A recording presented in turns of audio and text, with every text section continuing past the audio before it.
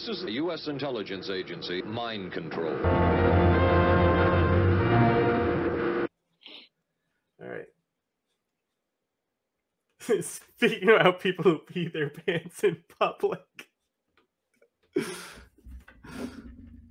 Nah, man, they shat their pants in public. That's what happened. Who, these two? Yeah, they shat their pants. Not literally, but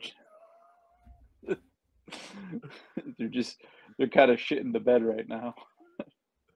You must have known you were wrong when your fingers were dipped inside me, searching for honey that would not come for you. This on like Vimeo or something? This doesn't look like YouTube. This is Twitter. Okay. This is Twitter.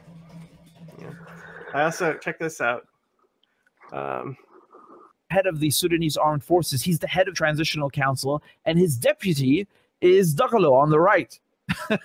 So now he's at war with his deputy. You understand? The idea was that the RSF, this paramilitary group that belongs to Dagalo on the right, would be integrated into the Sudanese Armed Forces. Okay, so they would become part of the regular army. Dagalo got the feeling that that cut, bro. I was just about to say, is he like cutting in the middle of a sentence? Dude, the close up, and then he's like, Dagalo. Dagalo got the feeling that once the RSF are integrated into the Sudanese Armed Forces, that he's basically going to be eliminated. There's a power struggle going on here. These guys are fighting. So who benefits from this? Just ask yourself this question. I'm not saying anything. I'm just saying. You have to remember, this is the Red Sea we're talking about. The Red Sea. This place right here. This is not just a nice place to sail your boat. This is the most vital shipping lane on the planet. On the planet. And everyone wants to have a foothold here. From an economic side, there's gold, there's uranium. You know, China and Russia. Yeah, why do you think everyone likes Djibouti? Here we go. He's like, China and Russia. Yeah, they're there. But here we go. This is where it's going to come. I was like, I'm like, he's doing good. He's doing good. He's acknowledging that the gold is part of it and the Red Sea. Like, he's leading. There's a lot of correct information in there to lead you to the point. They're interested in mining in Sudan. Africa has 54 countries, and in 50 of those countries, the Americans have military attaches. The thing is that because the Americans do it, the Chinese and the Russians are looking at it. If we don't do anything, we're going to get screwed. And American, we're the Mujahideen. We're the Mujahideen. So now the Russians have to go and put a base on the Red Sea. Now, in the case of Sudan, the Russians are exchanging weapons for a naval base, right? But they have said we will not go ahead until the people of Sudan have formed a government. You should always ask yourself who stands to gain from this situation, and then you'll see things more clearly, with more clarity. Burhan on the left. I mean, technically, he wasn't wrong about anything there. No, if not really. you do look at the situation, you will form more clearly. Yeah, being vague tends itself to. Yeah, and I think that it's like just because sometimes. he's being careful, just because he knows that he's got nothing. Like, how can you really twist it in to be like anti-America? Really? Like that's his whole shtick. Is like how do you make it a pro-Syria take? You don't. You're just like, hey, it's the Red Sea. Like America. Access to the Red Sea. We got like a base in Djibouti. We have Saudi Arabia. We have Egypt. And we also almost always have people in Somalia. So if Russia wants to have Sudan to have access, then why shouldn't they? I mean, Sudan's been doing business with them for a while. Why shouldn't they? I mean, that's a fair point. Yeah, I mean, I'm sure that, like, obviously there's going to be, like, nefarious things always going on at, like, statecraft levels. Mm. You know, like, America will probably try to get an edge here over Russia and that stuff, but, like, come on. Sudan is not on the top of the priority list. especially like gold, right? So like gold is like the uranium, yes, but gold it's very interesting because it depends on like it's better for like a criminal shit, you know? Like we still have like enough oil and shit, like we really gonna fight Russia over that gold? And like Russia also, so Wagner's also in Mali, and they're there for gold too. Did you see Al Qaeda fucking bombed him? Wagner in Mali. Check it out. Hang on 2 seconds. Didn't say that. Yeah, I'll show you. By the way, Richie Medhurst fucks kids. What? Hold up. Oh, you didn't know this? About like, no. Bro, he like uses his like bandmates like page to like talk to underage girls and shit. Oh god. Yeah, he's a total EDP. Let's see. So Al Qaeda hit Wagner's main base in Mali with 3 car bombs. Mali armed forces quickly regained control, potentially using an attack helicopter. 29 dead. There's bullet sounds in this one.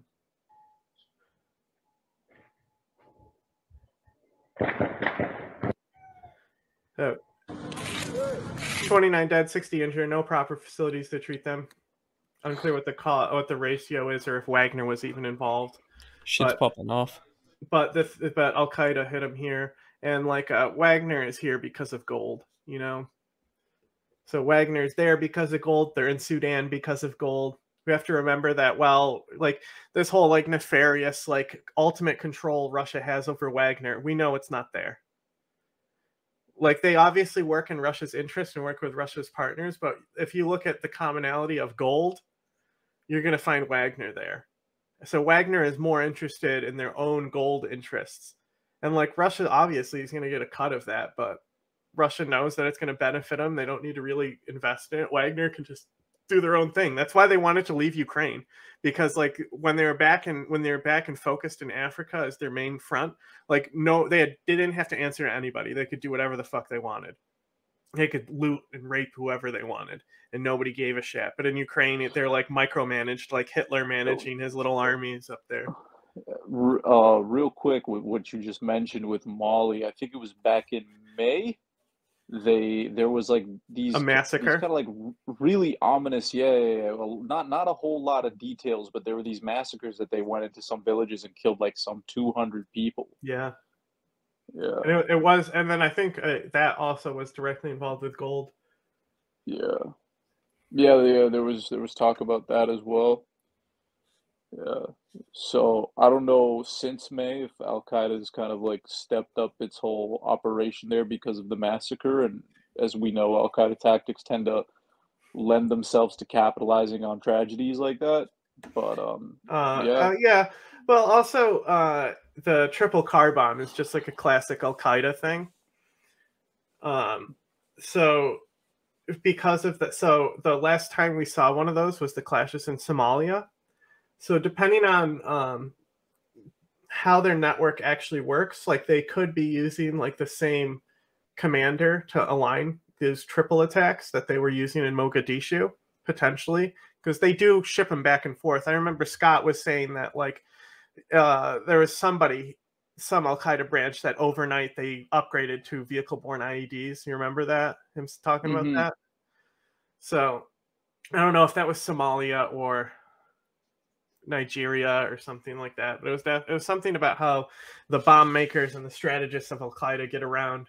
So who knows? Al Qaeda might be refocusing because we also have the new Emir, right? So they might be refocusing their mission in West Africa because ISIS is like kicking the shit out of them over there. And they might be like less worried about like their Somali and Boko Haram branches as their African outreach, and they might try to focus way more in like the West African region, because they can also they could probably also shift their front to be anti-French, because ISIS already does that, and that's why like ISIS will attack France, and they did attacks in France. So if they capitalize off that anti-French sentiment as well, everyone hates France right now, because France is like telling people they're like deporting Africans in Africa right now. Like France is like doing all this like weird shit. I don't know. Half of it, because like half of it, I hear it from like African press, And like I don't know them well enough to understand the biases and things like that, but like France is always doing weird shit, like micromanaging their currencies and all that shit. Like, so, you know, who knows?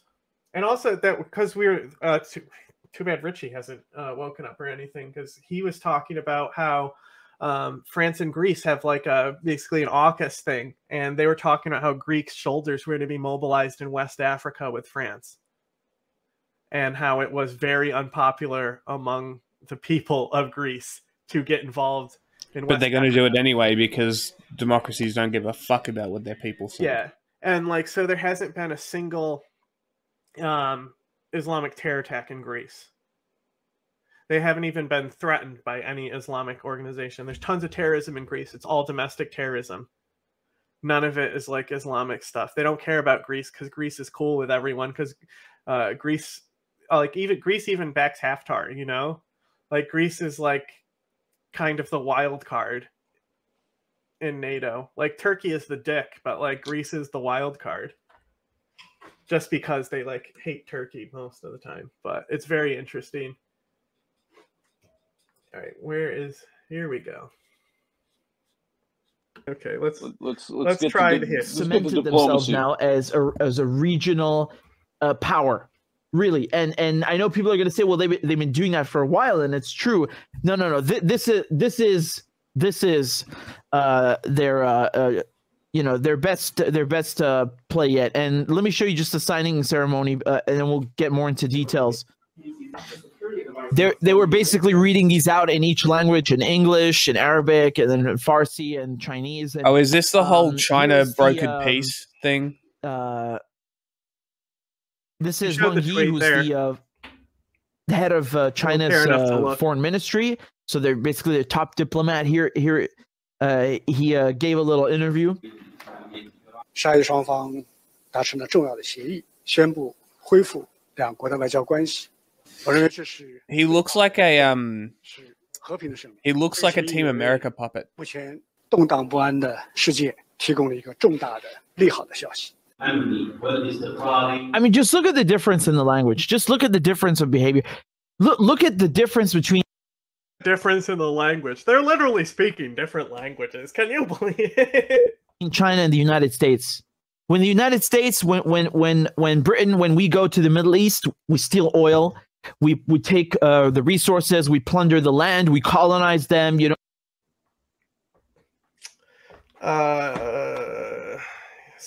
China famously not known for colonizing and CIA reacts part 200. They're like, come on, like this. What do you mean the language? China's talking all nice and diplomatically, bro. Have you seen how America talks about the Middle East in like the recent 5 years or something? You know, the French, the same thing. You know, look at the Chinese. Look at the difference. Look what they have done. You know, the United States has been in the Middle East for 20 years. Where should we begin? You know, white. Okay, so Brad, he's on this point where he's like trying to fix the region for 20 years. Look what China has done, bro. They signed a piece of paper. They fucking, bro, like manna raining from the sky, gift from God. Like, yeah, they've complex. Done nothing. And what do you have to show for it? Nothing. Zero. Now the Chinese, they come in and I mean, wow. You know, this is a supposed strictly, you know, the Chinese Communist Party, and yet suddenly the Chinese Communist Party, who according to Pompeo is such a threat, they're able to mediate between. Pompeo isn't in government anymore. He's like, according to Pompeo, ex-CIA guy that used to be in government. The Wu Miaos love Pompeo. They're his favorite. I know. They're their favorite. You know who else? You know who else is the Iranians, because they blame him for the death of Qasem Soleimani. Bro, he got like I hadn't seen him in a while, and then he got skinny, and I like had no idea who he was. A Sunni kingdom, right, and a Shia republic. I mean. They got to be doing something right. Okay, they got to be doing something right. And this shouldn't surprise you if you know your history. You know, the Chinese mediation diplomacy. This is a Chinese trait. This is a Chinese policy, and it goes back millennia. Okay, that's the difference. Okay, bro. That is the goddamn. It's a Chinese trait to go and make. Bro's quoting on some Eastern knowledge shit right now. He's like, yeah, the Chinese, they're very good mediators, you know? Says the CCP. Well, also, like, this whole If you thing, go back 1,000 years, they used to leave out green tea for their guests, so therefore they're good mediators. what was the thing? I don't remember exactly because this is from like a month ago, but it was something like somebody was talking about how Saudi Arabia wants to move diplomatic things with Iran now because in a few months something will happen with either like Israel or something, some deal will take place, the Yemen withdrawal will go down or something, and they want to make progress with Iran now.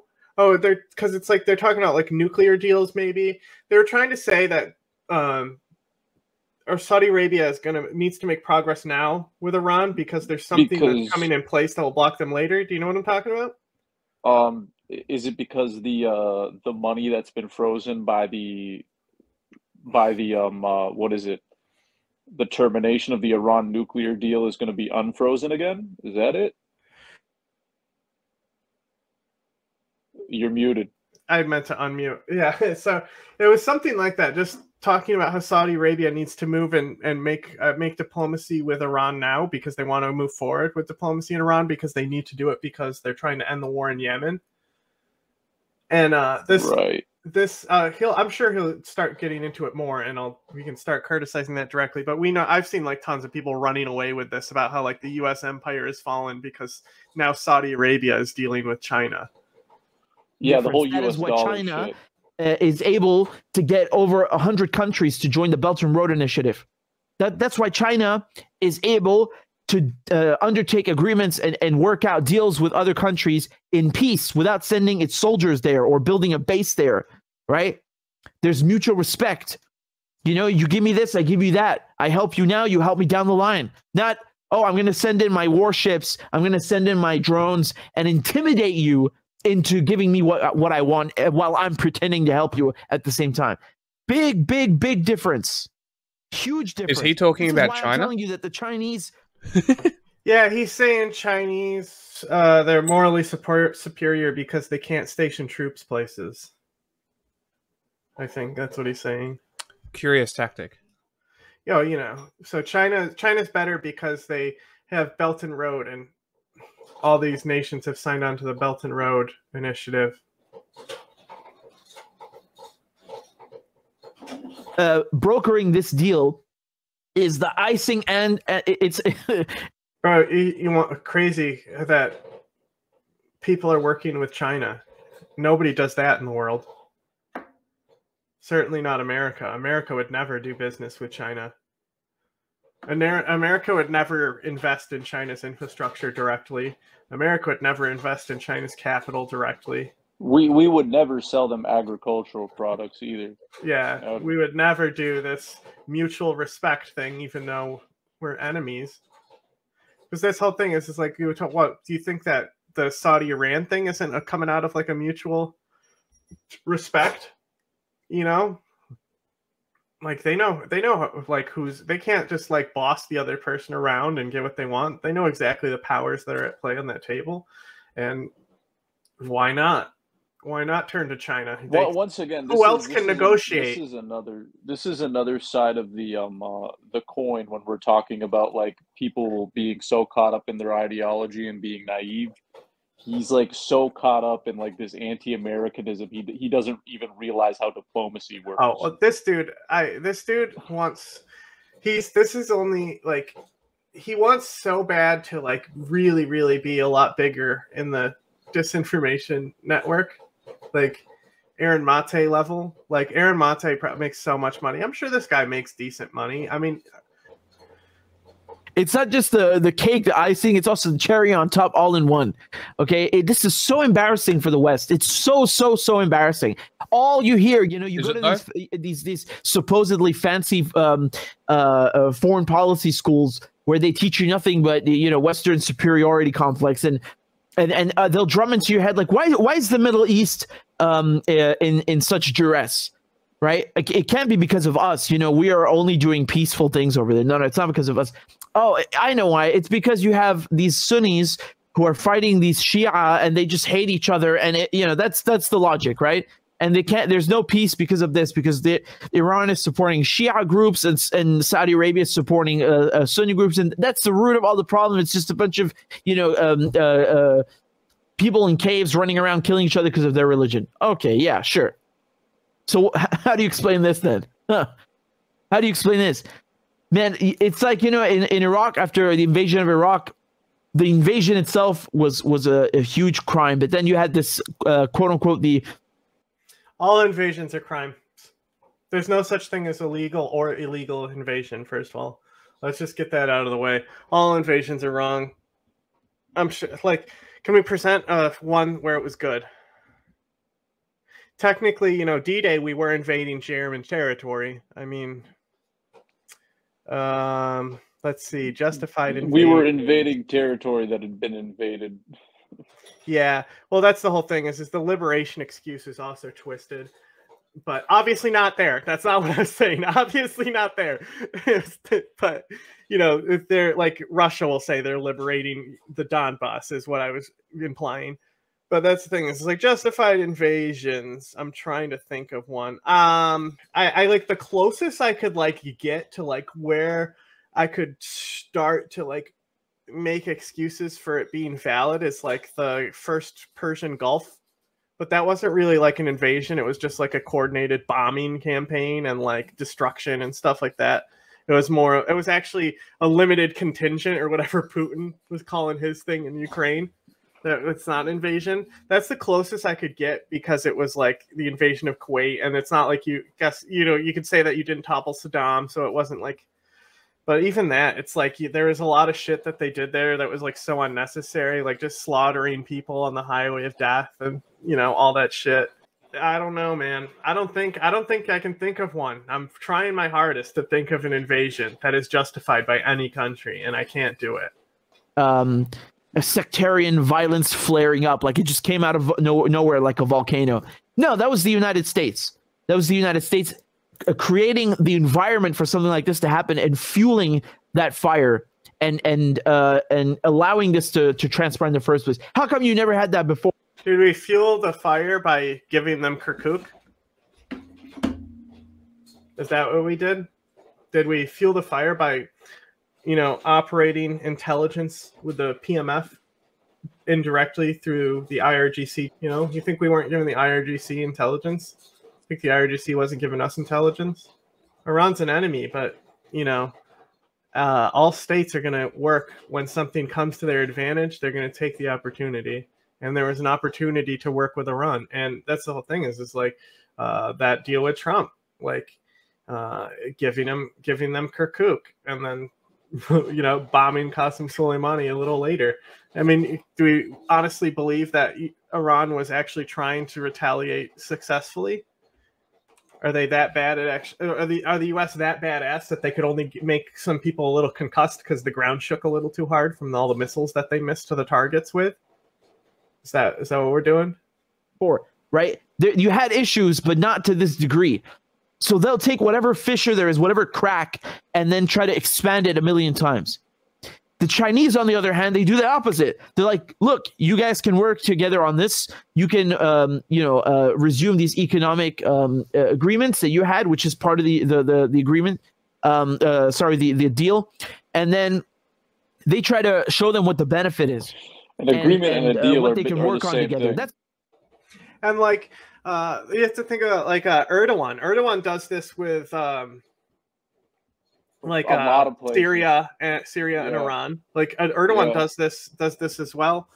And I'm sure he doesn't have nice things to say about Erdogan regardless, just because he helps fund the rebels in Syria. There's still a proxy war going on in Yemen. It's not like that war ended because they signed some fucking monetary treaty that's going to help expand their oil infrastructure. Signing an economic agreement is not going to solve the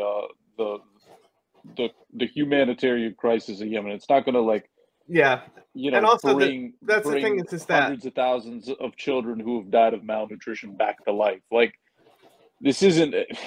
It's lining pockets. Like, yeah, and like the whole thing with oil, right? They're obviously. I've been saying this. You can go anytime I have talked about Saudi Arabia in the past year. You have probably heard me talk about how oil is dead, and they're going to start selling their oil to China.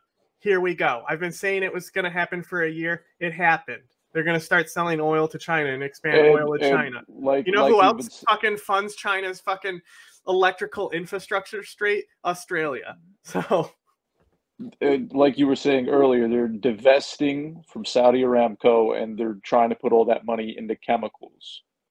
Right? But they also don't. They also want to. They also want to max. So the other 50% of the company, like the U.S. isn't really buying that oil anymore. So oil is going to start losing its value because it's a dying industry. Well, the Chinese are going to buy it for cheap. So, and if Iran and Saudi Arabia, because if you remember, like before the Shah of Iran went down, there was this whole thing where he was getting all fussy about oil and like fucking up the oil economy by like undercutting people and things like that. Like he was always being a dick about it, and that's where that like kind of like rivalry kind of started. Yeah. And that's the thing is like them working together and keeping oil regulated is going to help both their countries export oil to China. And who else is going to buy it? Like it's better to do this now. Well, this kind of goes back to a whole thing. If we look at OPEC, right? What are the countries who are at OPEC? You've got Saudi Arabia, Iran, Qatar, Russia. There's a couple other Gulf countries. I think Sudan is even part of it or something. Yeah, and it's like these are all countries that have like, you know, reasons to dislike one another. But for whatever reason, they'll make it work. You know, just from a diplomatic perspective. Whenever something like this happens, whenever these economic agreements happen, it's not this huge like progress thing that people think it is, especially when it comes to money and resources. It's just a matter of keeping the line going, really. Although I would like to see like unlike what Erdogan does, like kind of reforming Assad and like shaking hands with the Iranians, moving to the point where he's going to fuck over the northern Syrians, like I've been telling them is going to happen, but they won't listen to me. I would prefer to have China continue doing diplomatic deals that bring Saudi Arabia and Iran together. I would like that to continue to happen. Yeah, no, and again, like just kind of, you know, talking to people I know in Saudi and whatnot, they kind of see this as a good thing, just because, like, you know, we're talking about people who aren't really like just super in tune with the implications of this deal. The way they see it, it'll bring like Iran and Saudi closer together diplomatically, and they can finally start like a moving on process. Yeah, that would be good. The bullshit of, and that's objectively a good thing, but yeah.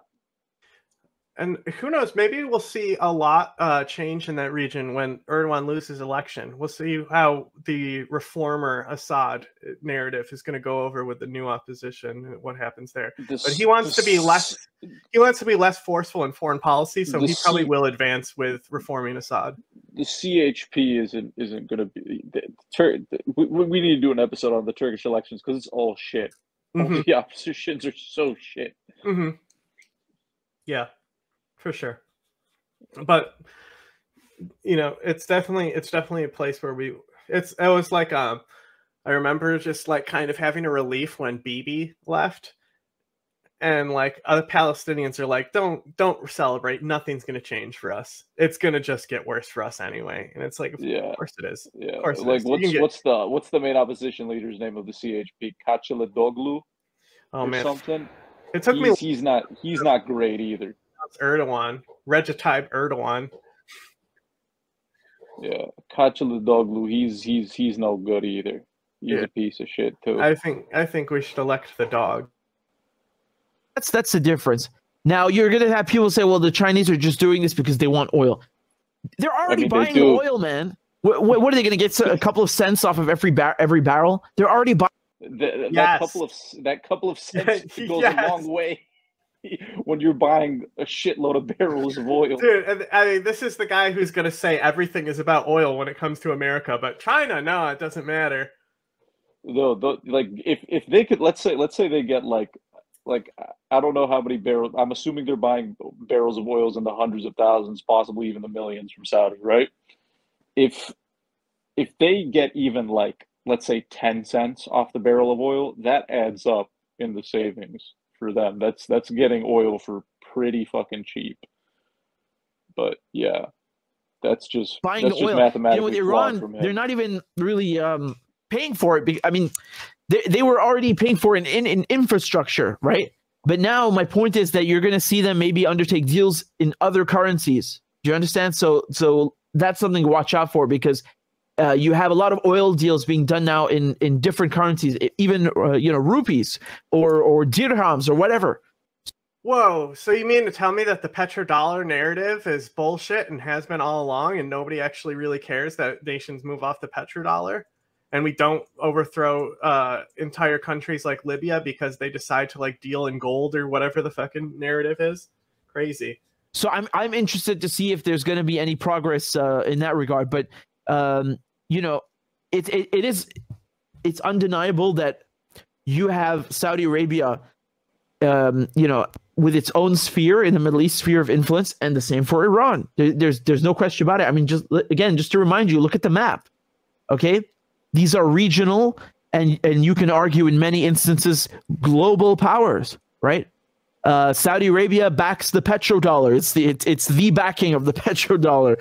Iran is not the leader, but a crucial member of the axis of resistance. So, Jesus, Cringe. I'm gonna go jump out of a window. Holy fuck! I hate that shit, dude. The axis of resistance. The pathway to Jerusalem is through Yemen.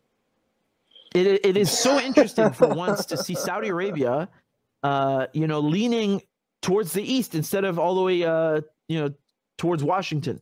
And we only sell them guns. That's our relationship is about guns mostly, buddy. Just so you know, that's all, like the war in Yemen. That was all about guns. Literally, that drones more specifically, but also the drones have guns attached to them. Do they really have big ones? Do we sell them Abrams tanks? We might. I don't know. I wouldn't be surprised. And still, they were debating on whether we sell them a lot of Air Force equipment. Yeah, and we also planes, refuel drones. their planes so they can bomb children. Yeah. Let's talk about what Iran does sometime. You saw that with the Saudis saying they want to join BRICS, right? Iran saying the same thing, but that was a bit more expected. And you saw the Saudis cutting oil production and then kind of embarrassing Biden with no deal. And now this is really cementing this line of progression in terms of where Saudi Arabia is going to go, because seeing China as the mediator is really just as important as having the deal itself. And I think this is a huge win for them on the world stage. Let me tell you just over here it's like Friendly Jordies was talking about this, about how the economic independence. He doesn't want to buy nuclear subs because Australia wants to be economically independent or something like that, So that's a big move for Saudi Arabia as well, because there's this whole notion that they're America's bitch. So they also this looks really good for them. And because there's also a lot of politics that go on at an underlevel. There's a lot of people who live locally who don't give a fuck what America thinks, and they want to see Saudi Arabia stand up and be like, oh no, we're leaders here. We're not America's bitch.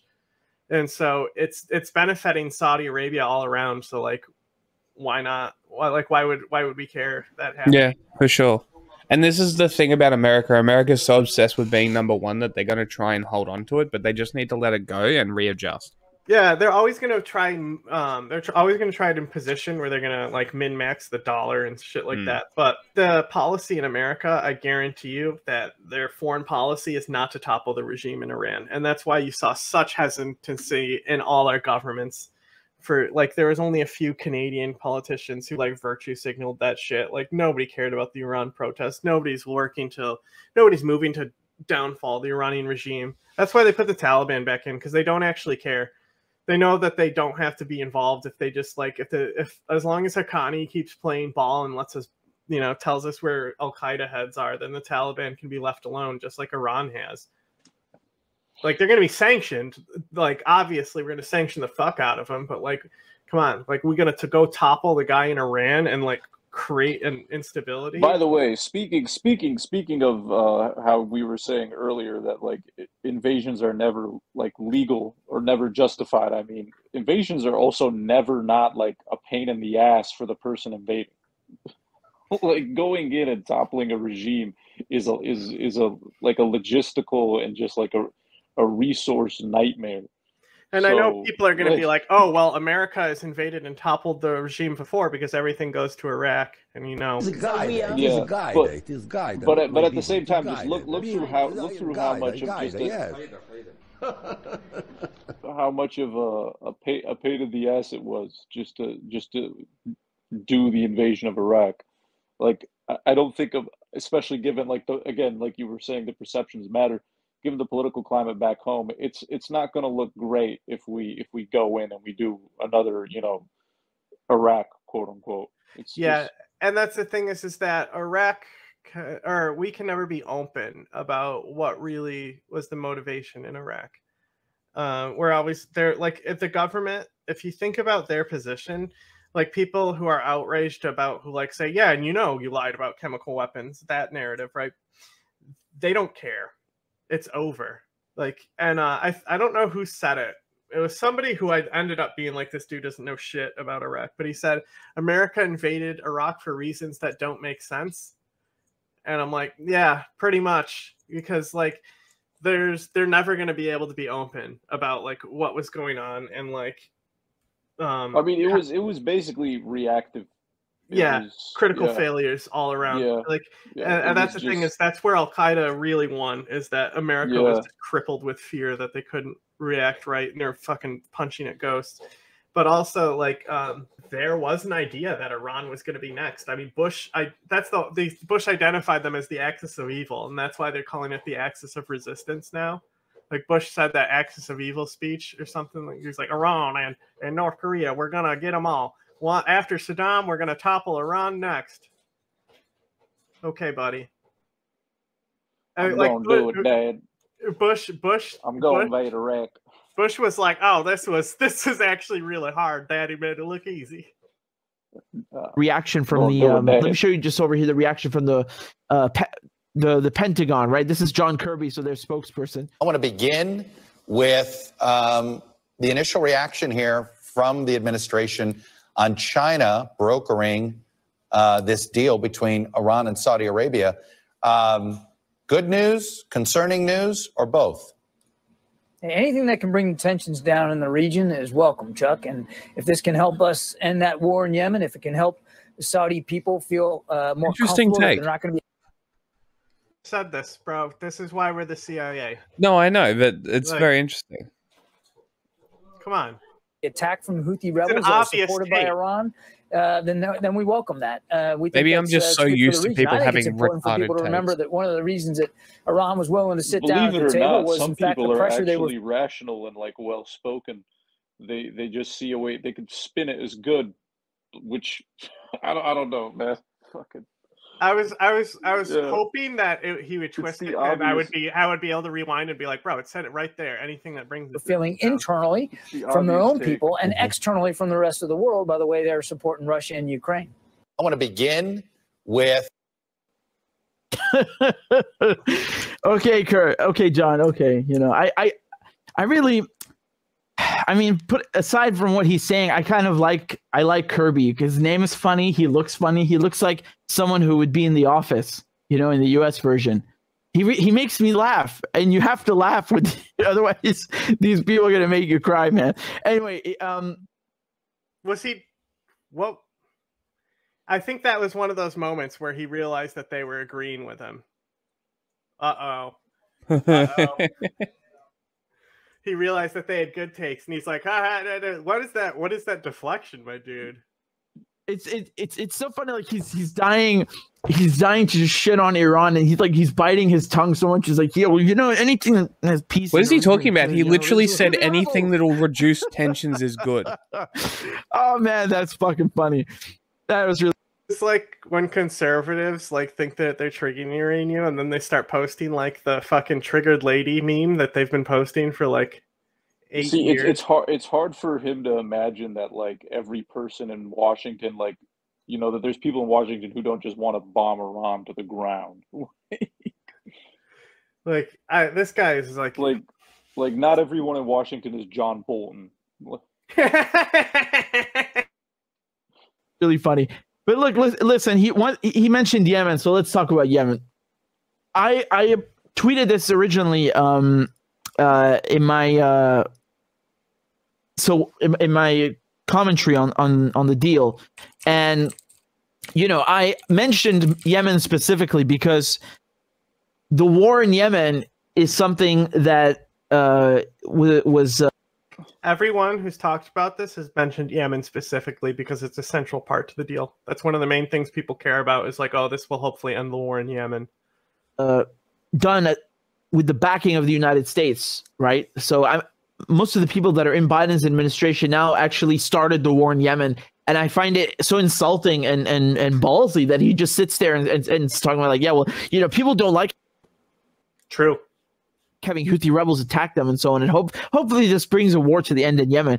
Yeah, which you started. Anyway, they helped start it. It's not directly. Yeah, I mean, a Houthi missile attack once I mean, come on, delayed one of my flights, so that was pretty inconvenient.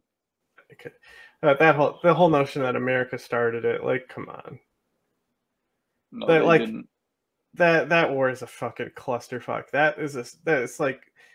You know, it's facts aside. It's like when you fucking like look behind your TV and all the cables are tangled and you're just like, fuck it, I'm not even gonna deal with this. Like it's a side point, right? This hopefully is good news for Yemen, because if the Saudis listen to reason, and again, you know, I don't like. It makes me sad. I'm saying this in parentheses, but it makes me sad that we have to take such a we have to speak with such heavy blows against Saudi Arabia, because when it comes to Yemen, what happened there is shameful. It's very bad, and I'm not saying this because I like to say anything bad about Saudi Arabia. It's nothing to do with that. It's really nothing to do with that. I think most people there are against what's happening, but you know, I'm hoping that the Saudis are listening to reason, and from what I'm seeing, they are changing their course and their path, and that everything in Yemen, the sanctions stop. I covered the oil sanctions in detail, man. You have no clue. You guys have no clue what those sanctions are doing. Once again, it's like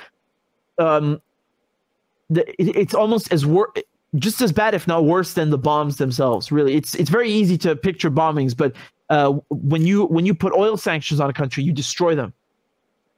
Lebanon is the second area, because Lebanon is how can I explain this? You know, Lebanon is a country that is wild.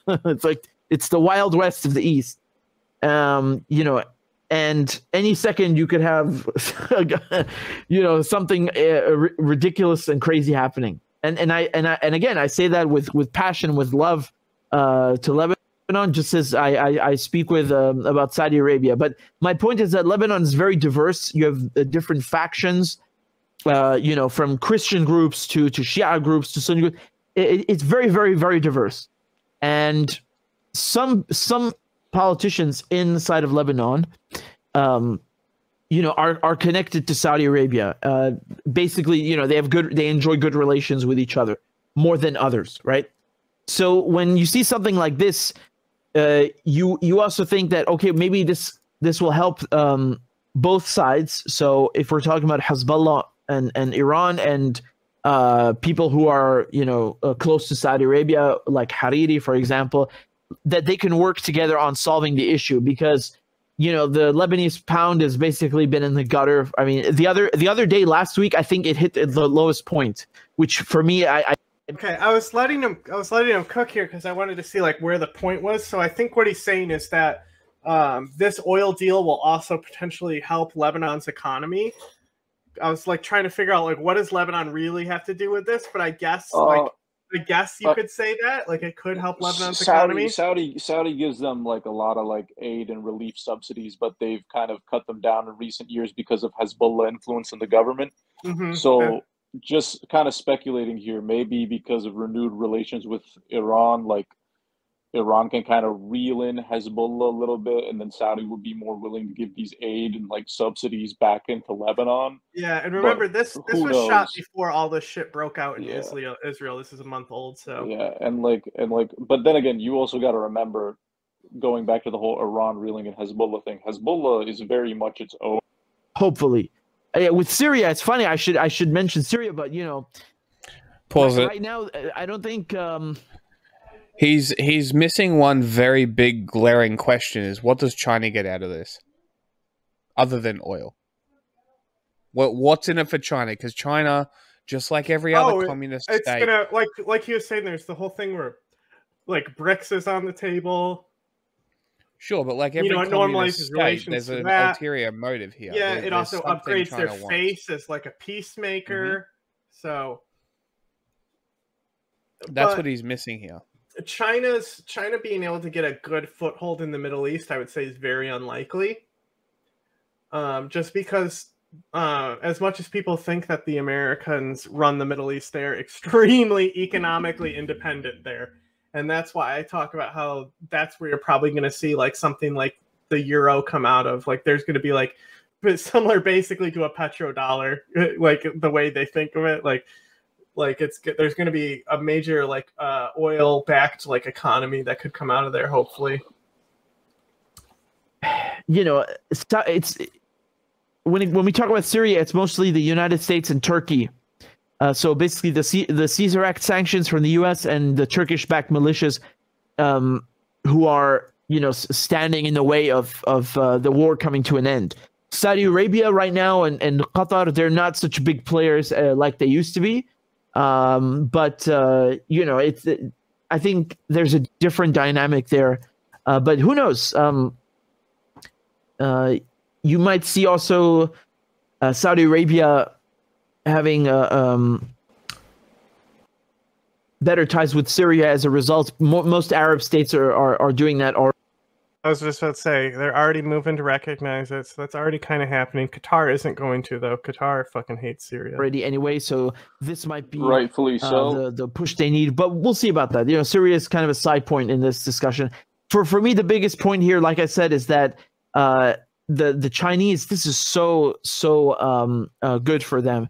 No one expected this. I don't know anyone who expected this or saw this coming, because they've been having talks together in Baghdad in Iraq for a couple of years now, you know, about this. So it wasn't clear that it's going to happen now immediately. There wasn't any sort of way to contradict yourself by saying like everyone knew it was coming in and they just didn't know when.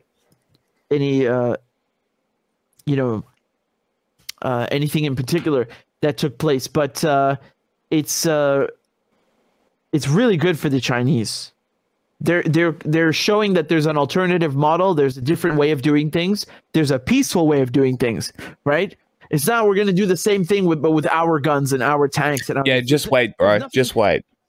The Chinese tanks are fucking awesome. I don't know why you would not be buying Chinese tanks if you can't get access to like American tanks. The Chinese tank is probably the best one on the market right now. The fucking Type 96 tank is fucking awesome. It's a good fucking tank. A lot, you know, Russia can't even prove that they have a modern tank right now. You know, like, are they like? There's no proof that the engine even fits in their tank or something. Yeah, there's one running model and it moves very slowly. Yeah, because they don't have an engine for it. So like, China's tank is a good tank. There is no pressure or force or coercion involved in this deal in any way. In any way, this is not like. How do we know? You know, they're one of them. How do you make a deal without coercion? Good question. Them as a losing party. That's what's so distinctive and substantial about it. And the Chinese being the ones who brokered it, I think for me is like I said, it's just as magnanimous as having the reestablishment of ties itself. Just as important. And it's such a blow to the West. Oh my God, what a blow to Western diplomacy and Western foreign policy. Oh my God. Peace in Yemen? What are we going to do? The Chinese have showed us up. They have showed us up, and they've been doing this for a while with the economic model, right? They did the job for them. We can use the That's Chinese as a workhouse. Now America doesn't have to worry. Where we produce all our goods and then ship them off over here, and we can use their people for cheap labor. And then the Chinese are trying to show us up. Well, not trying, they're starting to, right? And China's booming. They're lifting so many. Are they, though? I think the only person who probably is any concern about how America feels is Saudi Arabia. And like I said before, it's about that economic independence. They kind of want to show America that they are like, because you had like, I mean, come on, it was only a few years ago where Trump had that big poster board and like puts it on MSB's lap and starts using him as an easel. And MSB was like, I wish I could just kill this motherfucker right now. People out of poverty, their people's income is going up. Their purchasing power is going up. China is on track to become the leading economy, number one economy in the world. And now we've been saying this since 2007. That's exactly what I was about to say, bro. Yes, we've been saying this since the 90s. China's a threat. And they're going around and they're doing the Belt and Road Initiative, and they're trying to better the world and do it through economic partnership. With no coercion. No, they're not. There's no coercion involved. And now the Chinese. Yes, there is. It's literal debt trap diplomacy. Shut the fuck up. I think the debt trap is a little bit overrated. I think certain people are going to get fucked. Others are going to benefit. And it depends on how these states operate and like how they want to do it. If they allowed the corruption to come in, like Ghana had a serious problem, like because Sudan, like the Chinese will only hire Chinese. Uganda had an issue. Has a bit of an issue. Well, that's what the Belt and Road Initiative is that it doesn't actually employ anyone from that country. A part of the deal is that Chinese workers work on these projects. Let me ask you something. They don't actually get any economic benefit from these deals. Do you guys think? I'm sorry. Again, I don't know the exact interest rates of these like infrastructure deals that China is doing. They might be like around 10-15%. But do you guys think that there's like an aspect of the way the Chinese are doing the Belt and Road Initiative where they're like, okay, we just need a couple of these countries to fall into a debt trap, not all of them. Or not even the majority of them. I would say probably there might be that type of attitude, but I think we can also take the like tanky narrative and bring up how Ukraine is in a debt trap with America right now. Like America's purposely putting Ukraine in a debt trap. We can say we're just doing it with weapons. He's against that. China's doing it with like money and no coercion. We do it with weapons. Where obviously it's one of our major exports is weapons. So there's aspects of debt traps in all of these deals because they're all coercive. Jack, you want to add anything? You just got to be smarter. Yeah, I mean the Belt and Road Initiative, its whole purpose is to completely benefit China and completely to give them money over time. Everyone else. Yeah, it's completely and utterly for China's benefit. There's no other reason why they would be doing this. And now they're going to control global overland trade. And then they're going to have access to ports through Pakistan. They're going to have access to all these different things. And we're going to see an expansion of China worse than America you could ever think of. I'd like to see what happens next, because like there's the whole thing where America talks about like it was especially in the Clinton era where they were talking about how NATO is going to patrol the seas and keep everything safe, and that's going to be like their expanded role is making sure all the trade and oil keeps flowing. I mean, if China wants to be able to try and step up and do that, and they're not acting in a way where they're gonna like blockade people and do like really dumb shit, you know, like if they want to help fucking shoot Somali pirates, like they're more than welcome to. Yeah, but that's not what the Belt and Road Initiative. Hey, I know, but you know, I'm not a bad faith kind of person when it comes to genocidal regimes, I guess. No, but obviously that's what they're gonna do. Of course, I'm just saying, like. there could, like, from this type of person's perspective, there could be a thing where it's the direct counter, because obviously Noam Chomsky talks about this all the time, and that's why they bring it up all the time, is NATO like patrolling the oceans, even though it's like all countries kind of. Obviously our Navy is bigger, but I mean, you can look at the map of where the Chinese, Russian, and American navies are. You can see it pretty well, what's going on already. The new Silk Road, they've done the same thing now with mediation and foreign policy, and they have embarrassed the West, and they have showed us up. And you got Kirby sitting there and saying, the Pentagon sitting there saying, oh, it's a good thing and everything, but let's see what they do, because I can guarantee you they are fuming. They got goddamn smoke coming out of their ears right now. And I would be too if I were in their shoes. I would be too. Let me show you Biden. He didn't even answer the question about this. This is... Guarantee you, because Biden could care less. I don't even know if he did this on purpose, but this is so... Look at this.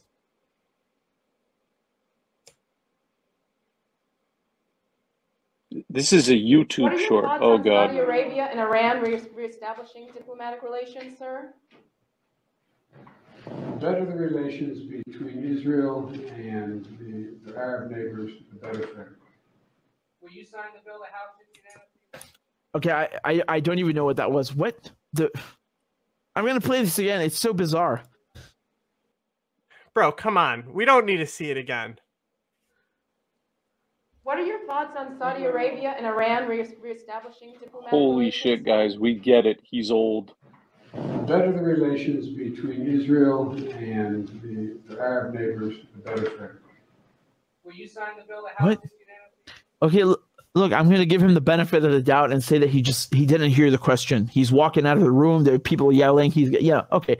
Maybe he didn't hear the question, or maybe he misspoke and he meant Iran instead of Israel. I don't know how you could confuse the two, but it's Biden and he is, well, he's an old man. I'm not trying to make fun of him or something like that. I'm just saying that's, again, I'm not one to defend Biden usually, but maybe that's what it was. So whatever, we'll give him the benefit of the doubt. And I showed you what the Pentagon reaction was. But we'll see what Biden says in the coming days, right? Where's my favorite Ned Price from the State Department? Come on, where is he? He's got nothing to say about this. I need to see if they had anything in the last couple of hours. Ned Price. I can't believe nobody cares about this. Where are you? Oh my God.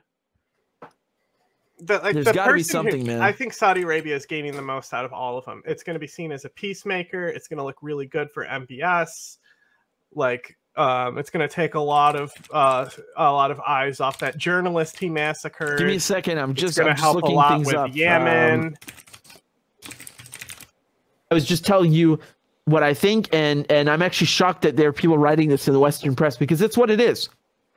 That's what it is. I was about to say the French, begin with the French and the British and all this trying to dominate the Middle East. Really, everybody is trying to do that, since the Greeks and Romans. But my point is that among Western, recent Western powers and colonial powers. Ottomans. All right. Well, I guess that's that. It broke.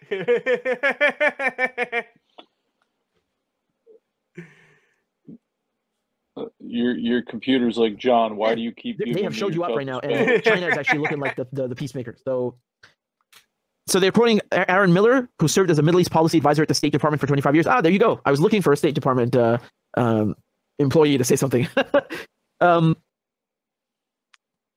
He said it was...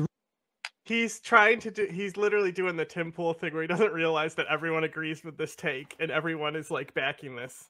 Like, really stunning. That's the best quote they got. And this is what he's going to give us is like, haha, he's coping. Really stunning that the Saudis have cut a deal with the Chinese and the Iranians. He said, I think it demonstrates that the United States' influence and credibility in that region has diminished, and that there is a new sort of international regional alignment taking place, which has empowered and given both Russia and China newfound influence and status. Yep. It's called BRICS, right? It's called the New Silk Road. It's called the multipolar world. My friends, I told you when the Ukraine war started and we started seeing these ripples in change. This is one of those waves. It's not a ripple. This is a wave of change that you're witnessing right now. Live with me, we are witnessing the world stage beginning to shift and take on a new form. The geopolitical world stage is beginning to shift right before your eyes. Pinch yourself, because Yeah, it's going to. Just like it changed when the invasion of Iraq happened. Obviously, the invasion of Ukraine has changed everything. Yes, obviously. And obviously people are going to look at NATO right now and start realizing, oh, NATO is actually, remember we were about to say it's defunct? Remember we were about to like throw it in the trash?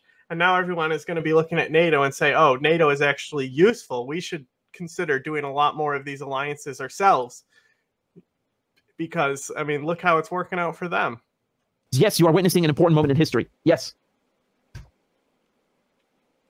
So here we have the usual smears, blah, blah, blah, nuclear weapons, Ukraine. Okay, yeah. Honestly, I'm kind of, like I said, I'm kind of shocked that they're writing this in some Western press outlets, that this diminishes the United States. It does. And I suspect that, they'll come in with the China smears and so on in the next couple of days, but there's no way around it, man. There's no way around it. Why do you need to smear China? A It's moment in time in history. This is the beginning of BRICS and the new world, the new Silk Road. Jesus, I sounded. He almost said New World Order.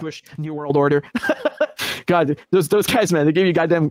They send shivers down your spine. Like I said, guys, this is a really a pivotal moment. Pinch yourself and remember that that it's kind of like, I don't want to exaggerate now. I don't exaggerate, but do you guys remember? Let me ask you a pop quiz question in the comments right now, live chat. What is the moment that the French and British lost their status as powers on the world stage? What is the moment? Tell me right now in the chat. Let me see what you got. Let's go. Probably World War II. There was Ataturk probably did a lot for diminishing their powers in the Middle East. I don't know. What about you, Ace? I was gonna just say probably around World War I, World War II. Just kind of, there were several points in time between about 1914 and 19 like 70 something, where their powers just ultimately diminished.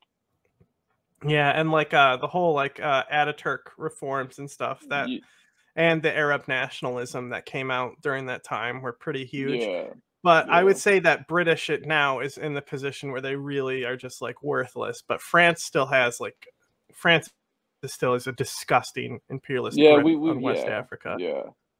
And we've obviously got Vietnam. That's another point in time, and I'm talking about like the whole timeline of Vietnam, like between. Some of you are saying end of World War II. Yeah, because we had to go in there to clean up the French's mess. Yeah. I mean, we didn't have to. It was a bad decision, and it shouldn't have happened. We should have just let Vietnam be free. But whatever. I'm not going to pretend that I could understand how scared they were of communists at the time. I can understand the whole like how they were scared of terrorists and why I can laugh at them for that. But I don't. We wrap it up. Yep. You are saying World War I. Algeria, yeah. I mean, that's why regard, 2 times the Suez Canal. Most of you guessed it right. It's the Suez Canal. So when Nasser, shame on him, he had the balls to nationalize his own canal in his own country. How dare he? In case you didn't understand, that was sarcasm, right? Nasser is a boss. Nasser is a G. Nasser has a portrait right up there with the badasses of history. So when he nationalized the Suez Canal, this was considered an affront and an attack in Paris and Whitehall. Okay, in l'Elysée and number 10. So what happened is, Israel, who was always in for bombing Arabs, joined up with the UK and the French, and they attacked Egypt all at once in 1956. And all of a sudden, the United States steps in and says, "Hold the fuck up!" And the United States got Britain and France to disarm and walk home in shame, like like a pack of idiots, looking like a bunch of dumbasses. And that was so embarrassing. That was so embarrassing.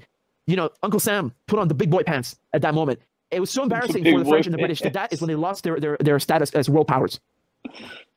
Yeah, like you got to think about that. Even independence in India in 47 was not as bad as this, right? In terms of the world stage. So I don't want to exaggerate, and I don't want to say that this is the same for the United States. Maybe in a few days we'll change our Jesus Christ, bro. Definitely. Oh my God, I don't want to exaggerate. Even suggesting that is insane. I was waiting to see if you had a problem with the entire narrative he was spinning. As someone who has relatives who died in the Suez Crisis, that is insane to even suggest. I have relatives who died building it and who died fucking in the Suez Crisis. That is nuts to even suggest that. And and I even said it is like the rise of Arab nationalism was also probably The war in Algeria, the Suez Canal, it all tracks. The Arab Revolt. A few years. Mm-hmm. Yeah, and it naturally should. I mean, it makes sense that all those things were happening at that time because if you look at 100 years before that, because that whole region is dominated by the Ottomans, right? But 100 years before that is when you have the French Revolution, all these revolutions and democracy things. Europe, all those things develop, all those democracies develop, especially post World War II. It's only natural that it happens because obviously there was more independence from the Ottomans during like the slavery trade and all that shit. So those countries were able to develop all those things and those ties. So of course, when the Ottomans leave in the Middle East and anyone who tries to come in there and hold power, like of course it's going to have the uprising. It's just a pattern that's going through history. They're just, they just had a oppressor that was in charge of them slightly longer than other places did. So we'll look back at it differently, but it's starting to smell like it, right? It's starting to smell a little bit like a Suez moment, right? All of this, Ukraine war and dropping the dollar and new Silk Road. It's starting to we're getting a little whiffed, right? My brother, this is haram. Creeping up on old Uncle Sam. Okay, so again, I'm not going to call it. If I'm wrong, I'll hate myself. But we're getting a whiff of it. You feel me? Let's leave it there. And let me just say, bravo to the Chinese for being the fucking adults in the room. And bravo to Iran and Saudi Arabia for being the adults in the room, people with brains who are mature and engaging in diplomacy instead of war. Thank you. This is not just about, the United States is humiliated. Screw that. This is about setting an example for the rest of the world. Thank you for being the adults in the room. Everybody give them a round of applause. This is dope. Thank you guys very much. Really, you'll love to see it. You'll love to see it. It's so good. It's so refreshing. Isn't it nice to wake up to some news and say like, oh look, these guys they buried the hatchet instead of they're bombing this. That's good. That's good. Really, it's good. Look at the chat.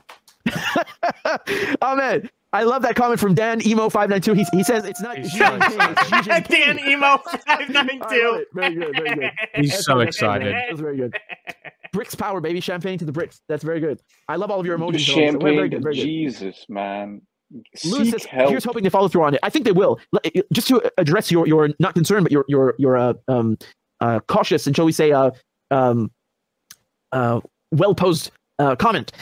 I think that if they don't follow through on this, whoever that may be, whether it's Saudi Arabia or Iran or China, this will be very, very, very damaging. They have every intent and shall I say every motive in the world to follow through on this. And let me argue why from every side. The Chinese, man, they're looking like as one of you said, Xi Jinping's right now. This is very, very good for their reputation and persona and on the world stage. Now, when it comes to Iran, Iran has had closer. I don't know if you would say really that much closer ties because both of them sell oil to China, which is another interesting aspect. But Iran is generally speaking, I would say closer to Russia and China than Saudi Arabia. And I say this not just because of they sell oil, but because Iran has had. If you look at the map, they're physically closer. Dude, this has the most basic takes basically, I've ever heard. China and Russia have backed Iran during the nuclear talks. That's why I said he wants so bad to be like on that Aaron level, the Aaron Mate level. But like he only has like he's so down at the bottom that he's getting like he's bigger than us, of course. He's bigger than that Hezbollah channel that I found as well, and he has lower production value than them. But he's been online and like streaming for a long time. Like he has like put in the like hustle to like, even though he does have a very small audience, like he has like worked to get it for sure. But like I don't know what the balance to nefarious to useful idiot is. Like Aaron Mate is just nefarious. Nefarious, yeah.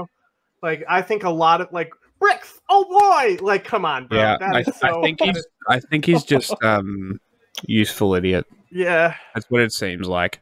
He doesn't seem to have malice in his speech like most do. Oh, he's an Assadist. So it's just that. How do you fucking like ACAB, all Assadists are bastards. Yeah, it's like, of course, it's like, how do you like actually get like a bad take on this one? Yeah, it's kind of very milquetoast.